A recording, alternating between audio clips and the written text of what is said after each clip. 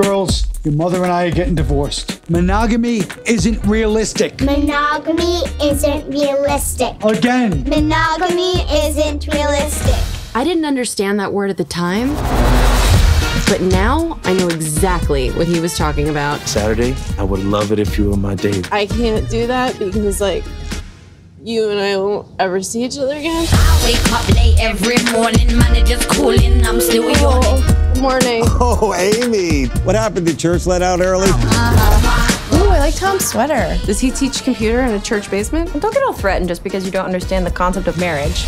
You dress him like that so nobody else wants to have sex with him? That's cool. Hey! Hold on, I was drunk last night, now it's all kicking in and I don't feel right. I'm just a modern chick who does what she wants. Last week, it was this guy. Is that wine in the box? Hey, Mark Wahlberg, shut up. Mark Wahlberg?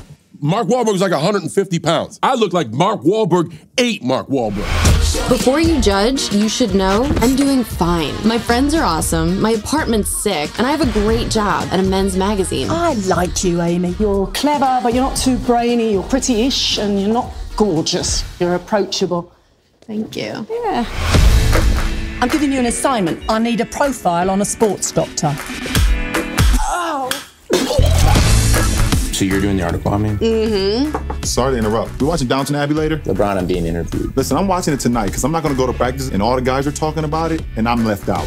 Tall. You follow sports? Sports. I love them. Who's your favorite team? The Orlando Bloom. Do you want to get a drink? Yeah.